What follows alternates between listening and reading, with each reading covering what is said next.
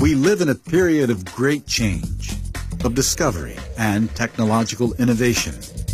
All areas of science are experiencing this progress, including healthcare and medicine, which have taken huge leaps forward in recent history.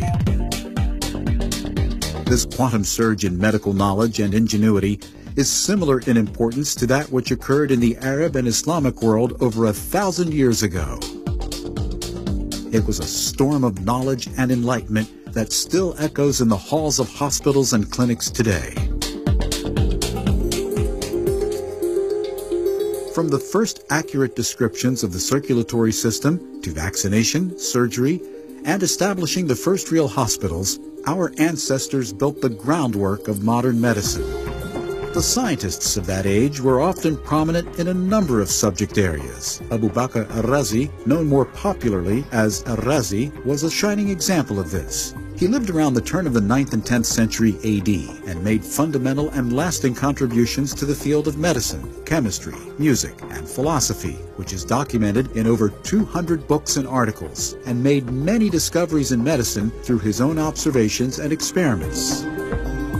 Among his many medical achievements was to differentiate between smallpox and measles, which used to be confused before then, and identified fever as being the body's natural defense system and not a disease in itself. Possibly his most famous work is the extensive medical encyclopedia in 9 volumes called al-Hawi.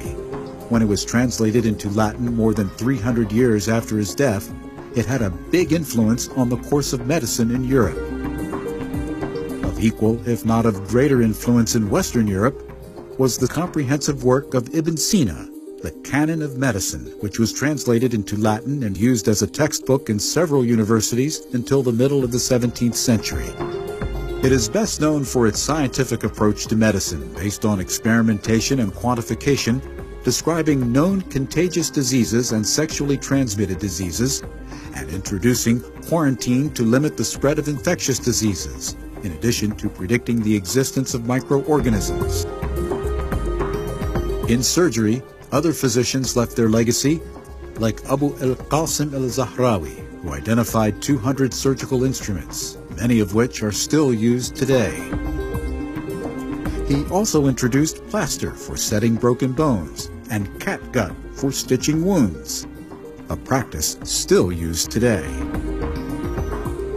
Ammar ibn Ali al-Mawsili is also notable for inventing the injection syringe and hypodermic needle for the extraction of cataracts in the first successful cataract surgery.